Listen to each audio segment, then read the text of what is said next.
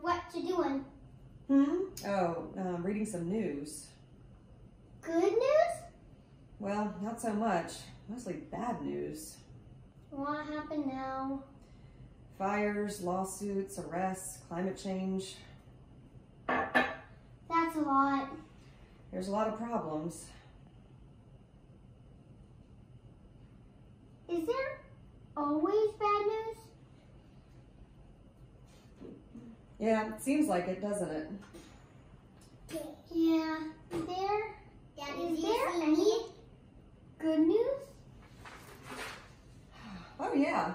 There's good things happen in our world every day. Things with our family, our friends, our community. But sometimes it feels like nothing good is happening anywhere. And that's when I think about... Jesus, right? Yeah, how'd you know what I was thinking? I don't know. Yeah, I think about the story of Jesus and new life and Easter. But Jesus' story wasn't all that good, was it? No, you're right. Jesus has faced a lot of bad news, but his story is about good news overcoming the bad news. What was Jesus' good news? The Sermon on the Mount, we learned about that in Sunday school. That's a great place to start. Jesus went up on a mountainside and shared good news with a bunch of people that came to listen. That sounds like a sermon. Sermons are boring. Not for the people who came to listen to Jesus. They didn't just like what he said. They felt inspired to go out and live his scripture. Jesus taught that people who were poor, lonely, sad, hungry, and sick would be blessed. Jesus wanted everyone to understand that God's kingdom was different from all the kingdoms and governments on earth. That sounds like good news. Tell us more, Jesus. Tell us about the kingdom of heaven. How do we get into this kingdom? What do we do? Do we have to offer sacrifices? Is there an entry fee? Is it invitation only? Ask and it will be given to you. Seek and you will find. Knock and the door will be opened to you. For everyone who asks receives. The one who seeks finds, and to the one who knocks the door will be opened. And where do we knock? Is it a fake door? Where is this door? Are you saying we just ask and God will give things to us? I want a puppy. I need a new tunic. And a camel. Does God know my size? Where are these things God's giving us? Behind the door?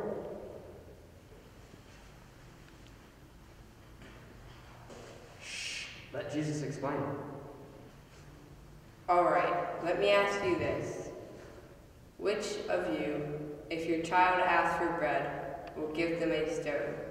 Or if they ask for a fish, will you give them a snake? Wait, no. Never. Who does that? That's just mean. Exactly. You now know to give good gifts to your children. So just imagine how good God's gifts will be to those who ask. Oh, I see what you did there. Nice, nice. God loves you just like a loving parent. God's kingdom is a kingdom of love. Share that love. In everything you do, treat others how you want to be treated. That's the kingdom of God. Oh! That's a good rule. Jesus, that is golden. So wise. I could listen to this guy forever. Now let me tell you about the narrow gate and the wide gate. Wait, there's a gate now? The Sermon on the Mount is one of my favorite Bible passages. Does anything else happen? Yeah, Jesus taught the people a lot. Boy talking, boring, like boring news. Well, I guess that can be true. I mean, good news isn't really all that good if it's all talk.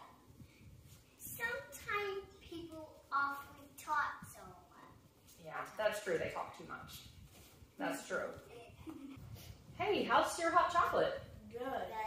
How's your coffee? I'm out. You should have some of this. It does look good. It weighs! Hey, can you guys think of a time when Jesus not only said something good, but did something good? Mary Magdalene. No one was. That's a good one. Zacchaeus! Nobody likes Zacchaeus. Jesus came over to Zacchaeus to eat. He did? That was a big deal. It was. Or when the grown-up told the children to leave Jesus alone. Jesus told the kid to come over there, and he gave them a lot of hug and candy. Well, maybe not the candy. Ew! Jesus feed zillion of people. Oh, the feeding of the thousands? Yeah. Yeah, that really is a good example. You know, Jesus fed all of those people, even when his own disciples said there wasn't enough food. Yep. Food is good news. Food is good news. You are healed. I am. Thank you, Jesus. You're welcome. All right, thank you. I believe that was the last one. Are you sure? Jesus, we're in the middle of nowhere and it's getting late. We should send some of the crowd away so they can get food for themselves from the village. Why would we send them away? Why would we just give them something?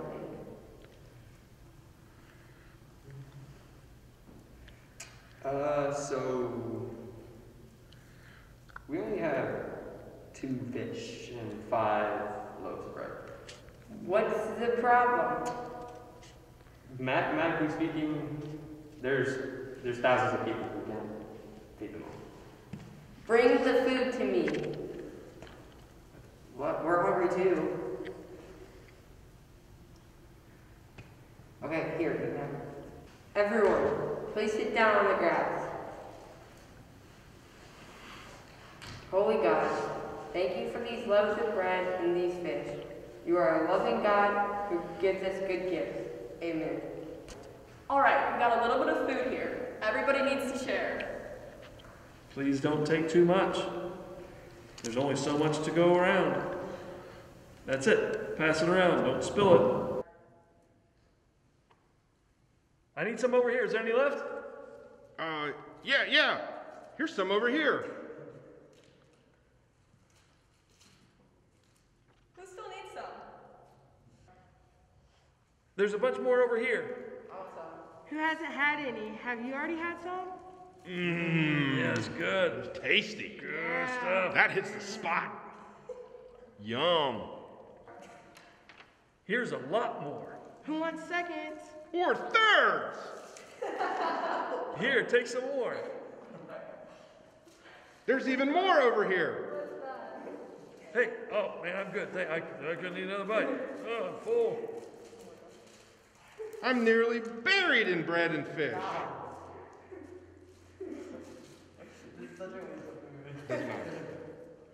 They're all full. But where? How?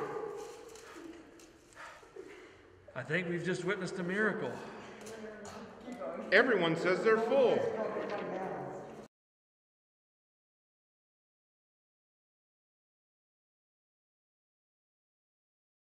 Wow, Jesus was like a good news machine. Totally. Good news for everybody. Well, What? not everybody saw it that way. But you said Jesus was all about good news. Well, sometimes good news for some people is bad news for others. When Jesus told the people who didn't have a lot of power that they were blessed, that made community and religious leaders, kings, and even the emperor angry and fearful. They were scared Jesus' message would make them lose their power. And they didn't want that. Nope, they did not. That happens a lot. Where did you see that happen? Well, when people think they're better or more important than others, it makes them feel powerful and control, like a bully. But power isn't the most important thing, is it? Nope, love is. You know it.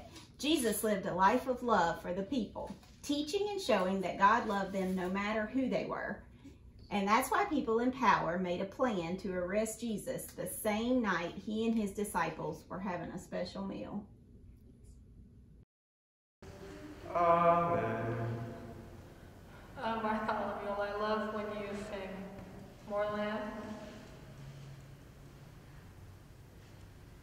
I believe I will. Wine, anyone? Yes, please. Here you go, Judas.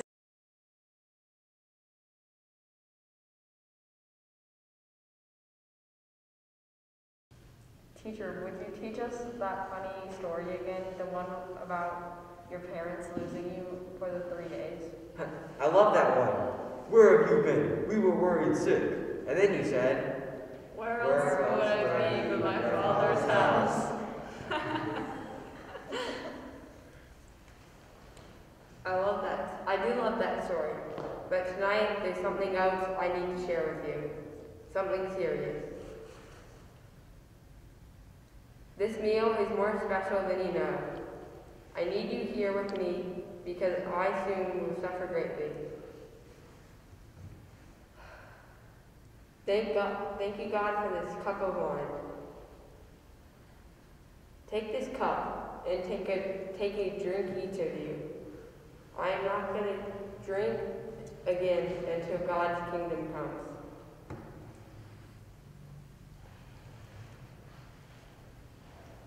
God, thank you for this bread.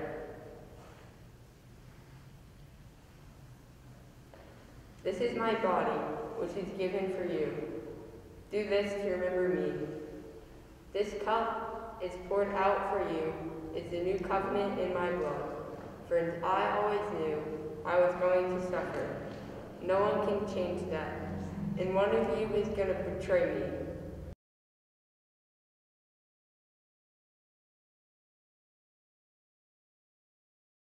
No way. I'm your #1 fan. No, I'm his #1 fan. You know that, John. he loves Peter more than you. You will all desert me. You will all scatter and hide at the time of my suffering.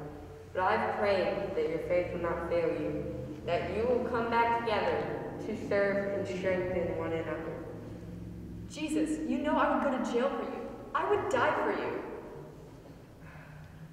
Peter, before the sun rises tomorrow, you will pretend you don't know me 3 times.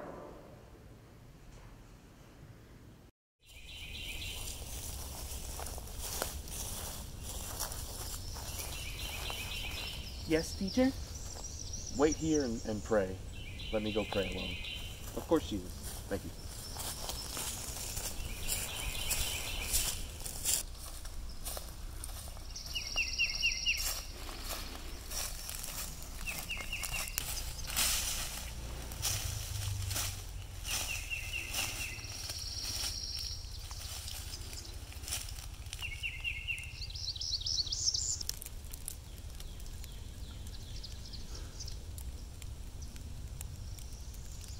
Father, if it is possible, take this cup of suffering away from me. Yet not what I want, but what you want.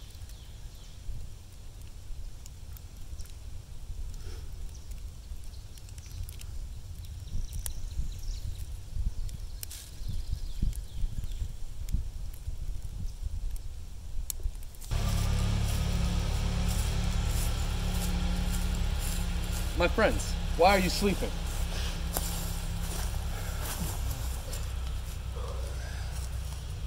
Try to stay awake and pray with me.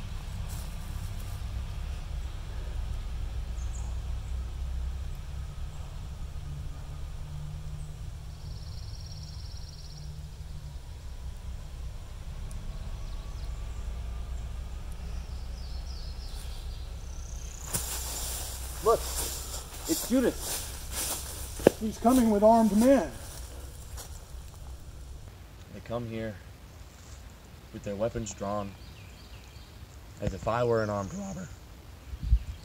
But I was with them in the temple, day after day, every day, and they didn't lay a hand on me. So I guess they're going to do what they're going to do. These are troubling times. Times of suffering. Then they arrested him? He didn't even do anything wrong. He was innocent, but that didn't matter to the people in power. Why? People with power often don't want their world to change, and Jesus' message of justice and love was changing everything, so they wanted to silence him. Talk about bad news. Bad news for Jesus and all of his followers. When Jesus was arrested, some of his disciples were so frightened that they ran away and hid. I would too. I would hide under my bed. Bad news is hard to face, especially when it's scary bad. But the power people didn't win, did they? What do you think? Well, they did kill Jesus, but first they tried to embarrass him and hurt him. Yes, they did. And then they killed him. That's the worst news. That's a really sad and horrible story. That's the worst news. It really was. But it wasn't the end, was it? Nope. There was really good news to come. Huge good news. Easter news. Yeah. Do you know who were the very first preachers of that good Easter news? Women. Of course they were. Which ones? We're not really sure who all was there, but we know it was a group of women who went out to visit the tomb where Jesus' body had been buried. How can he be gone? I mean, our beloved, our teacher, our friend. How can he be gone? Remember when he healed my son's hand on the Sabbath? Or when he stood up to the religious leaders, accusing me of sin. He was always there for us, serving everyone. And challenging everyone. Oh, he never let you off the hook, that's for sure. Remember the scripture he read in the temple. He said, God has sent me to proclaim release to the captives. The people in charge didn't like that. No, they didn't. And they took him away from us. Look at the tomb. The stone has been removed. Someone has stolen his body.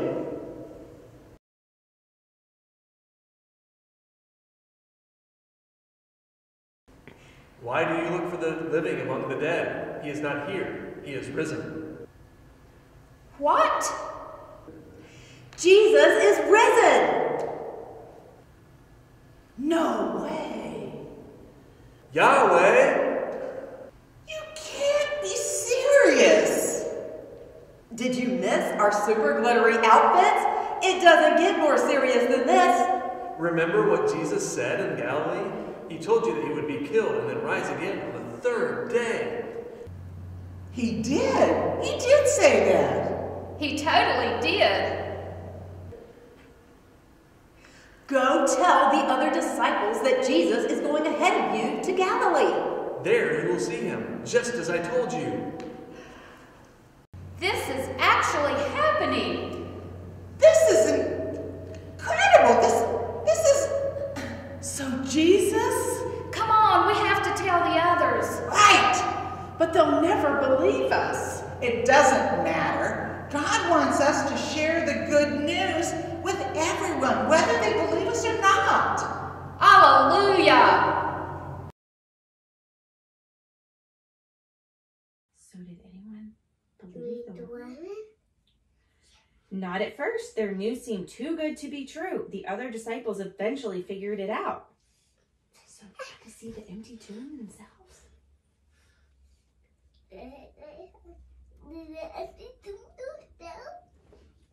That's right. And later on, Jesus even appeared to many of them. He was risen. The disciples began to realize that Jesus saved the biggest news for last. The super good news. The good news that death, the biggest, baddest news, doesn't have the last word. That there's new life, hope, and possibility in the power of resurrection. Drew, how come there's still bad news? Like a what? A bad news like a what?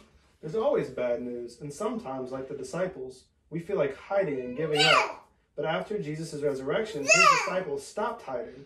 They went out and continued Jesus' ministry.